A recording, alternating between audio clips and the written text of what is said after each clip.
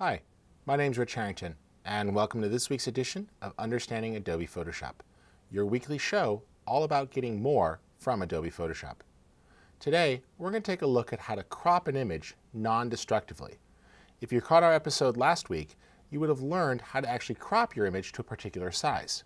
Well, that's great, but if you throw away the picture parts, they're going to be gone. So when you close and save the file, those cropped parts are no longer part of your photo. And that could be bad. That's why I want to teach you how to non-destructively crop. This will allow you to crop a photo and then essentially change your mind afterwards. Here's how it works.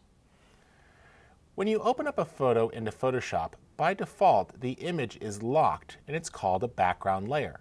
This is because it's a single layered file. If we double click, we can actually name that, and I'll just call this Park. Now this photo is a pretty good photo. Unfortunately, the composition's just a bit off. We have two children looking at each other here, but one of the children is mostly cut off, and we also have a distracting person behind on their cell phone. Now, I'm going to grab the crop tool. Shortcut is C, or we can click and choose it from the well.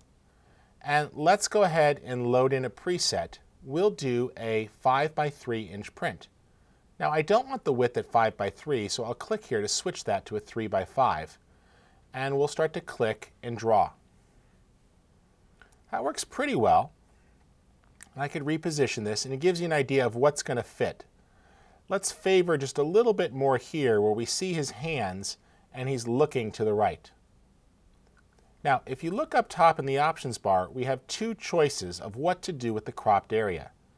This is an important decision to make. If you are absolutely sure that you want to discard those pixels, you could choose the delete option. But for many of you, flexibility will be important as you start to work with digital images. I highly recommend choosing the hide option. By choosing hide, we can go ahead and apply the crop. But if we change our mind, no big deal. We can use the move tool to move that image around within. Notice we could reposition within the original frame.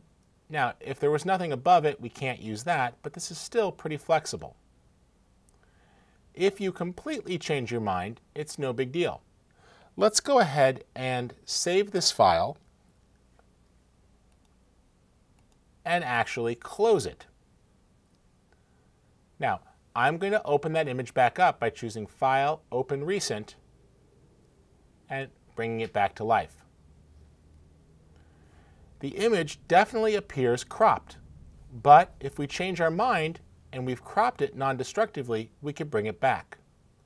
All we need to do is choose Image, Reveal All, and all of those cropped pixels come back. This sort of flexibility is crucial.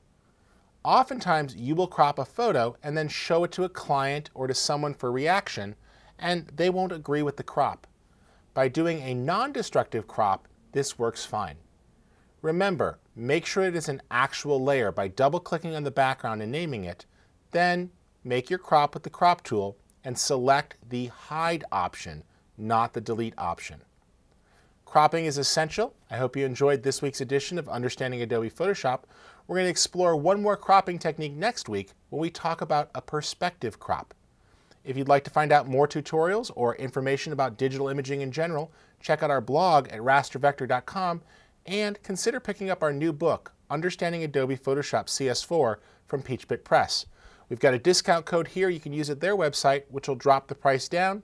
And once you have the book, they'll let you get access to all the images we use in the show so you can get more hands-on practice. Thanks again.